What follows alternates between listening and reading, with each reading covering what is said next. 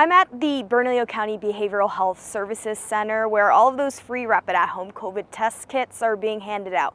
I'm going to step out of the shot so you can take a closer look. This distribution site is the only one open right now. All the rest gave them out this morning. At this site, folks are being asked to park and walk up to grab some of those tests. You can see there is no line right now. They are open until 7 p.m.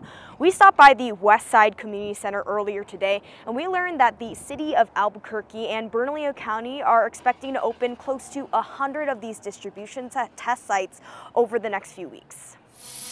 Good morning. How many are in your household? Cars lining up. Busy. It's been very busy. Families getting free rapid at-home tests. There you go. God bless. Bye-bye. I have 3 kids and it's good just to have on hand. On Wednesday, Bernalillo County started distributing nearly 110,000 tests. The Westside Community Center is one of 11 distribution sites in the county. The Department of Health says vulnerable communities to COVID are getting these first. The distribution sites are located in these zip codes. As they're coming up, all we're asking is how many people are in a family, and we're trying to get as many test kits out there as possible. Tom Wamsley, the Deputy Emergency Manager for the county, says this is only the first round of rapid test handouts. I spoke with the city this morning. They're going to be rolling out, I think, close to 100 sites this week or over the next few weeks for them as well. The Department of Health says over the next few weeks, 2 million rapid tests will be coming to New Mexico. In the meantime, folks in the community say they're grateful to have these tests to make sure they're healthy. I can test myself and make sure that I'm safe and everybody else is safe around me.